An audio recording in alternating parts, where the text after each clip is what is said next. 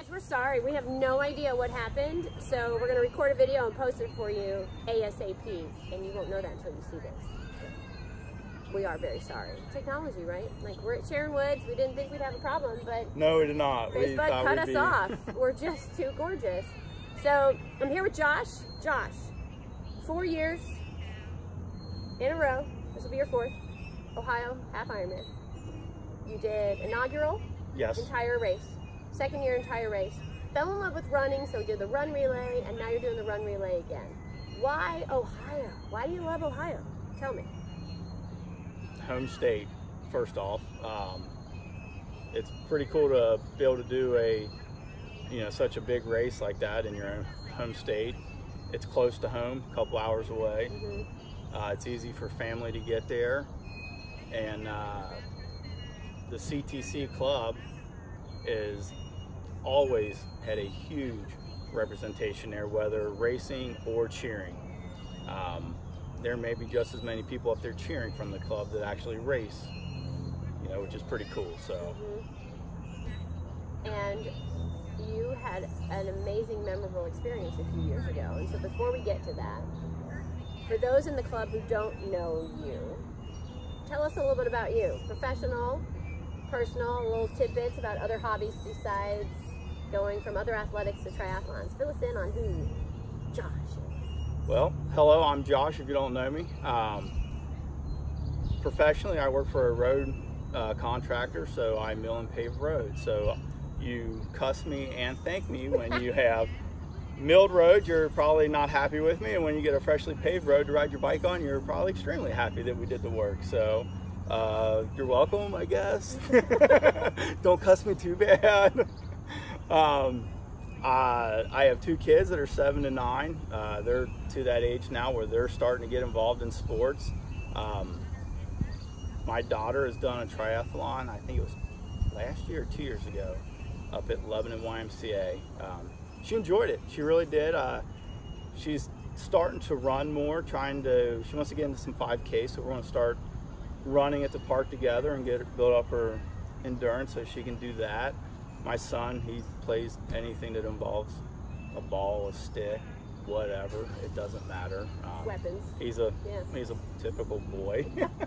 Runs around, he's got more energy than we'll ever have again. So it's good. And your wife? Tell us about your wife. My wife is #1 fan. Awesome. And God bless her for letting me and the kids kind of do this crazy stuff, and she puts up with it. She puts up with me going in the basement for 3 hours on the trainer in the winter time or whatever. So, or a 3-hour run or a 100-mile bike ride on the weekend.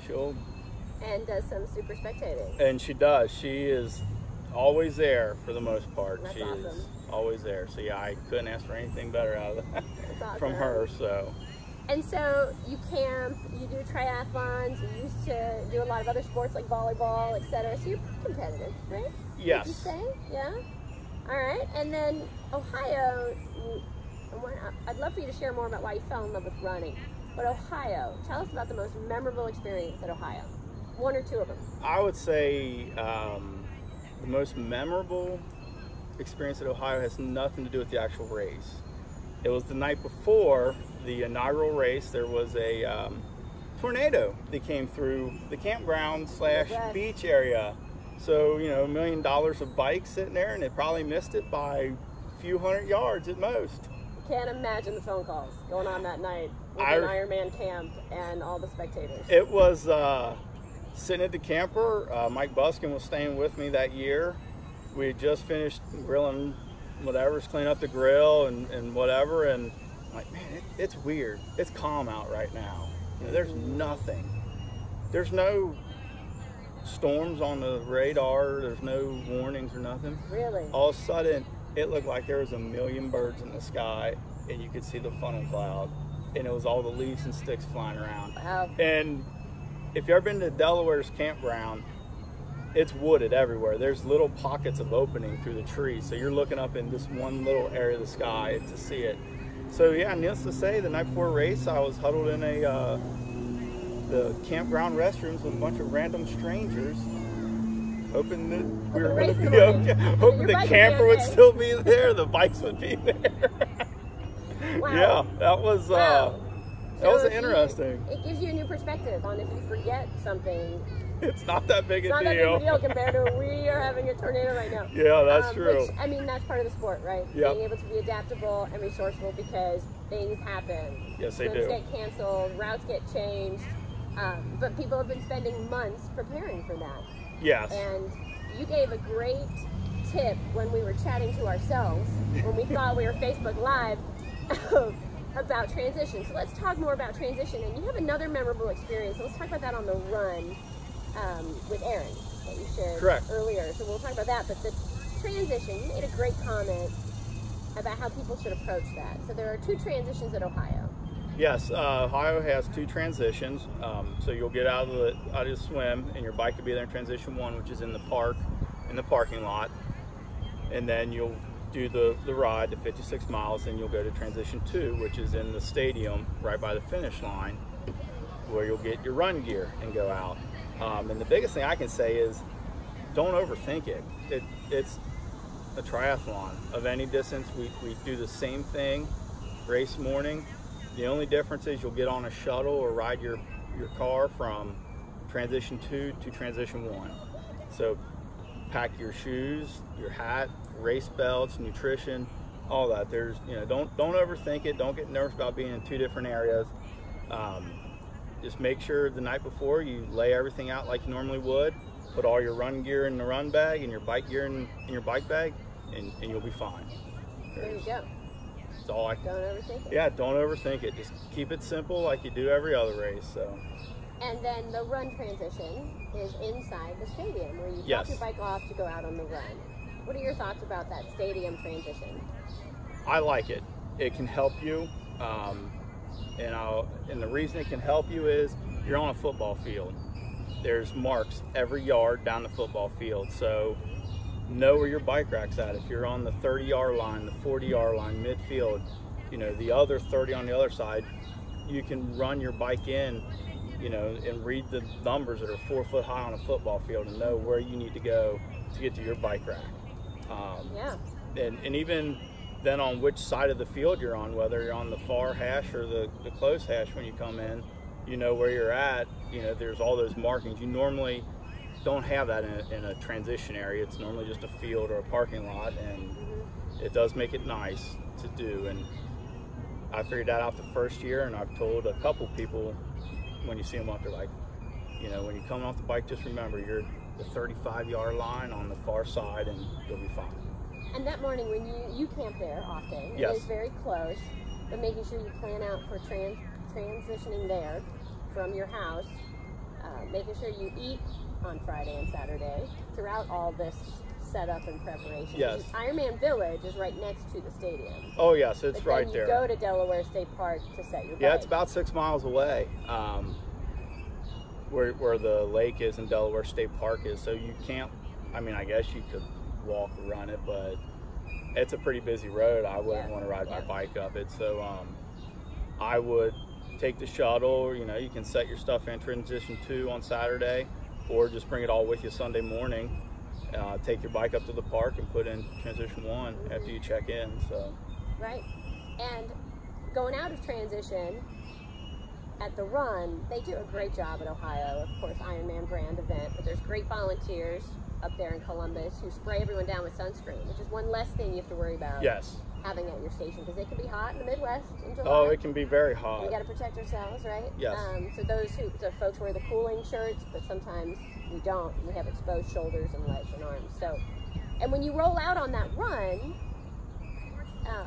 you get to see these crazy CTC people on the way out and on the way back in. Yes, you do. Close to Ironman Village, and you had an experience when you ran out. I did in 2017. I start out on the run, and it's hot, and I get up and around the corner. I'm going out on the lollipop stick, and PJ Arling is just flying in, Yeah. get ready to go head to finish line, which was awesome. You get all excited, you scream his name. I saw his wife Gwen, super spectator, and then I realized I still had the run to do.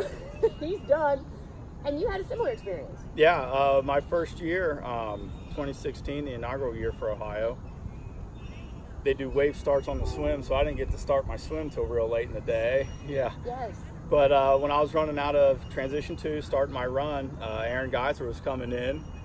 So a high five and a, hey, you got this. And it's amazing what that will do to your confidence at the beginning of a run, knowing you still got 2 hours or so or whatever to out in the heat, especially in the afternoon. Right. Absolutely. And depending on how your day has gone. Yes. You could be having the race plan that's exceeding all expectations, or a hiccup, right? Correct. Flat, or a situation with the bike or the swim, your goggles get knocked off. So it is exciting, and we have over 50 people heading up there this weekend, and a cheer squad. So if you're not wearing a CTC kit, fear not, just holler out CTC every once in a while, because we don't always recognize each other. Correct. I ran into Sean at the pool the other day, and goggle face and swimsuit, and I usually see him in a helmet on a bike. So it's great to be out there and get that boost from others. So yeah, we all appreciate that. When you go out on that run too, there's a lot of people in the beginning, mile and a half of the run course. It's right downtown Delaware at the stadium. All the tri clubs are lined up on the one side of the road. So there's, it's loud coming out of transition 2. And it can quiet down a little. It can. Out on the run, it can get there's some places there's not many people. It's like running on a trail in Loveland, or just a quiet Sunday morning run in Ohio. It can be pretty quiet. Now there are some neighbors who have the spray, the hoses out. Oh yeah, there's. But it's one of the reasons why CTC is going to have a run spot this year.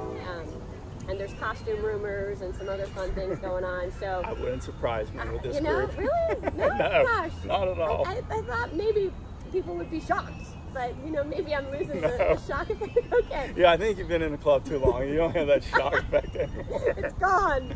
Oh no, now what? Oh shoot, I gotta come up with something. Any other tips for transition, whether it's the shuttle use that morning, spectator tip that morning, when it comes to transitions, which are a key piece, can be overthought and a key element of the tri event? Yeah, like I said earlier, if you're an athlete, don't overthink it.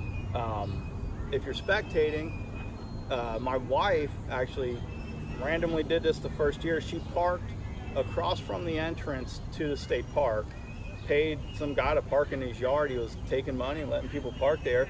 And so she walked down, watched me, get in the water, swim, get on my bike, and then she walked to her car, drove down to the town of Delaware where the transition 2 is, and then parked, saw me come in to transition 2, leave onto the run.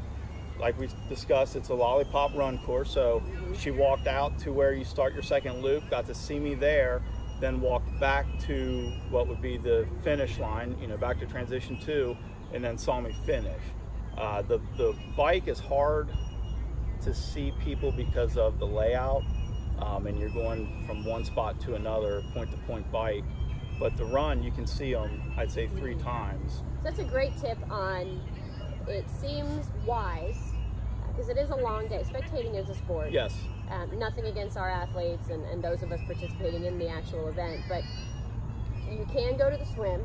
You can either park inside the park or park outside of it, so you can get down to run transition and finish line. And that's the second place. That's really the easiest way with all the logistics, because the rest of the area is still living like a Sunday morning is normal. Oh yes, yeah. And we know the cities try to maintain that because the bike course is hard to get out on. And but anything about the bike course? It's pretty flat. You mentioned it's point to point. It's real flat. The first year was a little bit different. I think it had like 40 something turns in it. Woo! And it was crazy.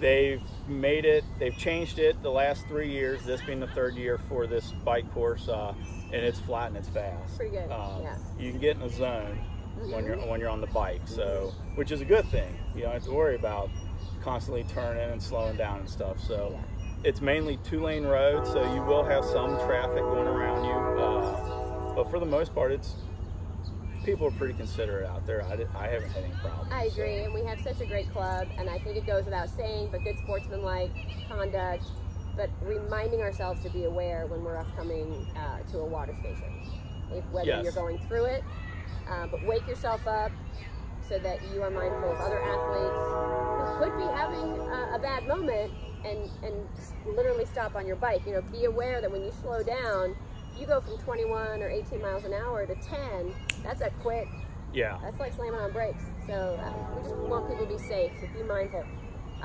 Swim course change also happened. And have you done the swim since they? I have not. Okay. Well, we'll touch on that. The Spectator Guide has that information. And it has a lot to do with sun and trying to keep things as fluid, no pun intended, but the experience the best for the athletes who are competing. And the temperatures, I'm sure everyone's watching whether it will be wetsuit legal, which I won't comment on. Yeah, I have no idea. I don't think it will be, but I just said I wouldn't comment, and then I just did. But it's Midwest Ohio. It's pretty warm these days. We had a really warm weekend last weekend, and then good weather, though, this coming weekend, I think, for July. But on the bike course, you did mention the heat can be a factor. Yeah, I mean, it's July in Ohio, so it's going to be hot. One recommendation I would have is I personally can get in the zone on the bike and I'll forget to drink, and I'm a heavy sweater, so I need the fluids in me, especially for the run, is I set my watch to go off every 15 minutes. That way, if I'm not drinking, it reminds me, hey, try to drink a bottle an hour, whatever your nutrition is that you're following, stay on that schedule. And that's a great piece of advice, and for all of us to take our watches or bike computers and go in and set those notifications, lap notifications, screens, what you want on it now for this weekend, instead of having to try and do that Saturday night. Yeah, and I'm sure most of us probably trained doing that, as far as I would think. I do, because it's the same way, even just training, riding, you'll get in the zone, you won't see a car or nothing, and be an hour in and realize you haven't drank anything. So I train that way too, where my watch goes off every 15 minutes, and if I'm not, it reminds me to take nutrition. So we're out on that Lollipop run, and we're coming in towards, and you see CTC again, and you're heading. Tell us about your experience or your thoughts on the finish line for Ohio. I think it's one of, granted I've only done Ohio and Louisville, but I like it. I like the fact that you finish on the track, on the back stretch of the track, so you have the whole visitors grandstands, which I'd say is a quarter full, maybe, and it's loud in the stadium too. When you're finishing, you come in the stadium, you run the semicircle on the backside, and come down the straightaway and finish in the chute.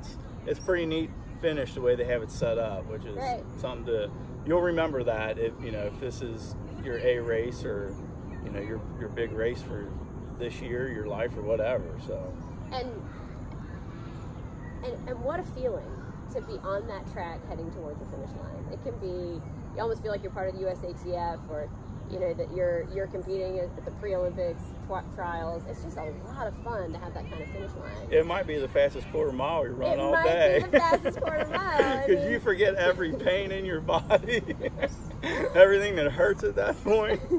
Because you're finishing, and it wasn't just that race that day, which is significant. It's all the work leading up to it. Correct. And so it is a great finish, and a really exciting way to be medaled too. You get your medal, and then you can go eat and have fun, and come up and spectate with the rest of us. At, you can right up on the main road. So we're not too far away to CTC 10. So you gave one of your spectator tips that your wife figured out about parking outside of the park, because you cannot get out of the park. If you park inside, you cannot get out until the last cyclist leaves. Correct. And that was one of the advantages, parking outside. She was able to just walk. It's a little bit of a walk. But it's a little bit of a walk, but it's not bad. It's flat. She does a marathon every day. 2 kids and she work runs and life. And, yeah. So any other spectator tips that you would give to our families that are going to be up there, and friends and cheer squad? None that I can think of. Even last year, I rode from Transition 1 back to Transition 2 with the Walshes, and Cameron had parked out too in that same spot. So it's actually, it works out very well. If you have somebody spectating, have them park outside the park so that they can get back down there. I didn't know about that. I think that's awesome. And this year we're going to have CTC Cheer Squad, Justin for sure, at the swim start for pretty much the entire time. And one of the other things that I didn't realize until I was there that morning, and we went late, my age group went really late, but the gear truck, all the bags, if you have gear you need to go on the truck, it leaves before your swim starts. Yes. And so just to think about that, not overthink it, but think about the fact that if you need some nutrition, keep it on you, because you might be waiting for a while. Well, and that's one of the changes too in the swim they've made, is they've gone to the self-seating rolling start, where the first 2 years I did as an age grouper, they started based on your age group. So I was like second or third last group to get in the water. So I was getting in the water at 8:20, starting my swim. There are plenty of people already out on the bike before I'm even in the water, you know. So, and like you said, you if you don't have somebody there with you, I was fortunate enough to have my wife both times, that I could keep a bag and everything I needed. But if you had to get rid of that stuff, and then you got an hour and 20 minutes or whatever before you're getting in the water, what do you do with, you know, I mean, at least it's cooler in the mornings, so I kept a long sleeve shirt on. You don't have anywhere to put any of that if that bag takes off, and you got to have it in there by 7. Exactly. And it makes sense why the truck has to leave. Yes. So just plan for those little pieces if you don't have someone there, but we will have CTC folks there to be supportive. I mean, granted, we can't take like, you know, 100 bags, but we will be there, and we'll be on the run as well, and there to help, and we'll be available on Saturday too. If you forget something, message on Facebook. There's a real good chance somebody will have something. Goggles There'll be that we can bring up. There'll be goggles. And that's there'll what we're be here for. Bike tool. I mean, we'll have it water all. Bottles. Extra I heard a woman water at Muncie racing through, trying to find extra water bottles. She left hers at the hotel, and which we had one of our club members do that last year. Last year. Yeah, I think so. All right, I guess I'm putting extra water bottles in my car. 2 years ago, Just man. I don't know, one of the just years. Just gonna bring them. Yeah, we got plenty. We've all got water bottles. Yes. But don't hesitate. And any other memorable experiences, challenging moments, or tips about transition that when you think of Ohio and planning for it, it's here. It is July. We're all getting the messages from our schools about kids going back and all sorts of life things for the fall. So anything else that comes to mind for you as you plan for it? Just have fun, smile. Right. Stuff will go wrong and stuff will go right during your race. If you can just smile through it all, you'll have a better race in the end. Just take it in, you know, slow down through the finish. You know, it's pretty neat running down that back stretch of that track to finish. So look around and see everybody up in the stand. It's a pretty neat experience. You're right. I mean, like you said earlier, it could be the fastest quarter mile you have. Yes. But once you go under that, no one's forcing you out to the food station. You can hang out, take it in, enjoy, look up, look around. Because, man, what an accomplishment. What hard work that goes into it. And previous potential injuries or life's happening. And here you are doing a half Ironman or a relay. Yeah, there's a lot, like you said, a lot of time. Energy, money, sweat, blood, tears, all of it going into it. So family sacrifices. Soak it up, yeah, you know. And real quick on the relay, we had 2 relay teams for CTC at Muncie, and something that you knew going into it is that you were a team and you were part of a bigger team. But Andrew and myself and the others out there, what really hit us as well on the course was there were other people depending on us to get our leg done, right? You've done relays. And you do the run. So tell me more about how running became such a passion for you, and then what you love about relays. And we got a lot of relay teams this weekend. We do. Well, I was never a runner, confession.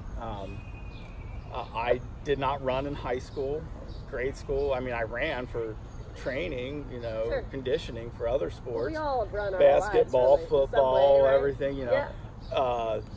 Self-admit, I played volleyball and golf in high school, so not the 2 sports you would think of somebody going into doing triathlons later in life.